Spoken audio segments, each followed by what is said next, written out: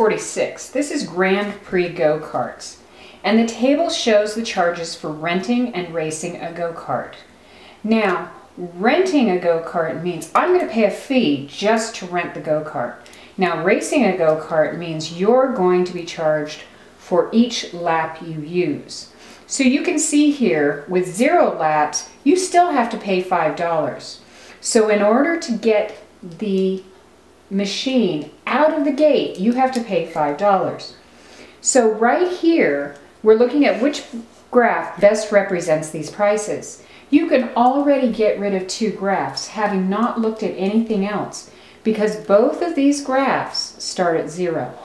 And you have to pay $5 before you go anywhere. The next thing you have to do is look at the price is here. Is 5 represented by 0 laps? Here, 5 is at 0 laps. So the price is 5. Here, where's the price? The price is 0 for 5 laps. You get 0 price. Is this correct? No. So the correct one must be D.